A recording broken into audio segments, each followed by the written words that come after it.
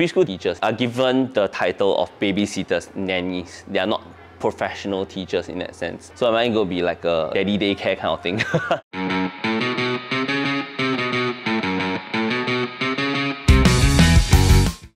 I'm Shane, 31, and I'm a preschool teacher. Here are some stereotypical statements from the internet, and I'm here to comment on them. So traditionally, females were the nurturers and males were the stabilizers. Although females are the nurturers, males also do their part in nurturing. Like in the wild, the male lions actually teach the cubs how to hunt, take prey and eat, and take the hierarchy as well. So I don't think it's just a female thing. Kids require motherly love, attention, and affection, which can only be provided by a female teacher. I think that's not really true. Both male teachers and female teachers can do the same.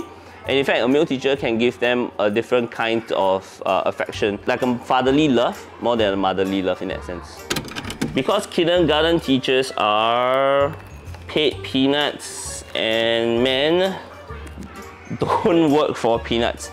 I think we all work for peanuts because we need to put food on the table. Yes, it's true that in our sector, the teachers are not being paid as high as those in the other sector like marketing or financial district. But the government is making changes to it. Recently, we can see that there's a pay increment for the teachers in preschools. I actually never thought of being a teacher at the very beginning. I wanted to be a scientist when I was young, but as time passed, I realized that I have a keen interest in interacting with children, so I actually served in the children ministry. As I saw them grow in Sunday school, I got interested and I actually started to look for alternatives like a full-time job. And that's when my friend introduced me early childhood. So I actually did a mid-career switch when I was 23. When I shared it with my mom and my dad, they were surprisingly supportive. I was like, you're not gonna comment that it's gonna be a big pay cut. And my mom actually knows that I do have a passion to interact with children. She and my dad fully supported me all the way from the beginning until now. Back then when I first started, I actually felt that being a male preschool teacher, I would get judged. That people will look down on me being a preschool teacher. Because preschool teachers are given the title of babysitters, nannies. They are not professional teachers in that sense. So am I going to be like a daddy daycare kind of thing? But then I realized that actually there's more to it, more than just babysitting, more than just playing with children. It's really about helping them grow and meet their potential. When I first took my first class and seeing how a child who refuses to listen to other teachers, but the child actually listened and was more receptive to what I have to share, that was the turning point for me, where I felt that, hey, actually I can do something, I can make a difference in the sector. As a preschool teacher, we are trained to be observant because we observe the children quite often during lesson time. So we need to know where are their developmental needs, how we can match their needs through our teaching, how we can support the parents at home with our teaching and things like that. I hear my kid crying. There's always that few that always cries. And they always cry the same way. It's a bit like how lions can tell the difference between is it my cubs or is it someone else's cubs by the cry. So it happens.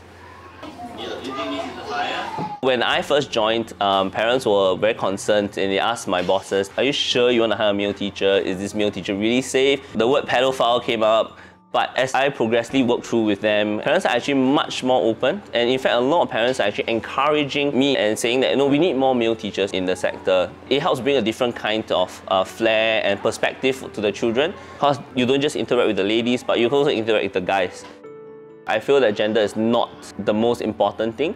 The most important thing is what you can bring to the children of the next generation, what you can teach to the children of the next generation.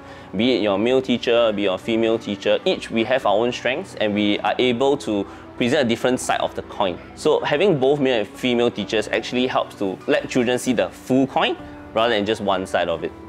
In my 7 years in the sector, I've noticed that more and more preschools are actually willing to hire male teachers.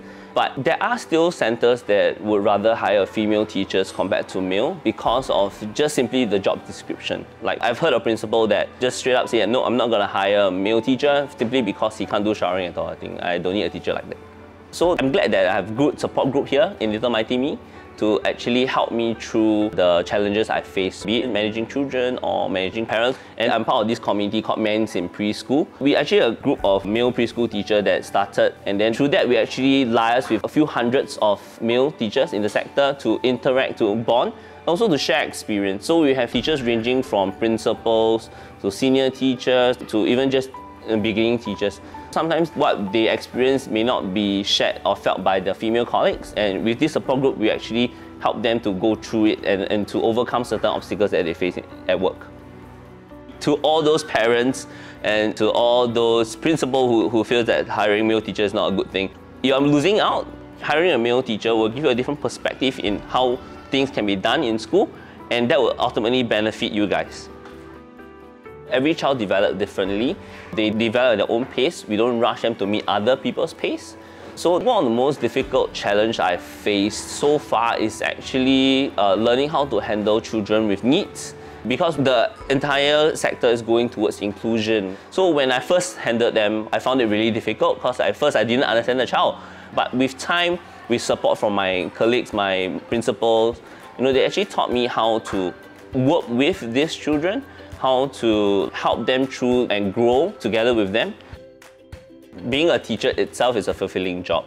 I spend just about as much time as their parents do, and when I see them achieving a milestone that they previously couldn't, that just fills my heart with joy. I was like, yes, you finally did it! And it was the kind of joy that kept me going. Society is changing, the environment is changing. Being able to keep up with it actually helps me to better prepare children for the future. I think the 3 attributes that makes a good preschool teacher is empathy, a never give up attitude, and a positive mindset. Because sometimes things can look very bleak or very difficult during situation. Especially for male teacher, we face tough times in a different aspect. For all the males who are interested in joining but hesitant, I would say be courageous and take that leap forward. That step of faith will actually bring you so much joy and so much fulfillment in your life that you cannot imagine doing anything else. At first I was very hesitant as well, but once I stepped in and I realized that, hey, wow, this brings me so much joy that I cannot think of anywhere else I want to be or any other job I want to do.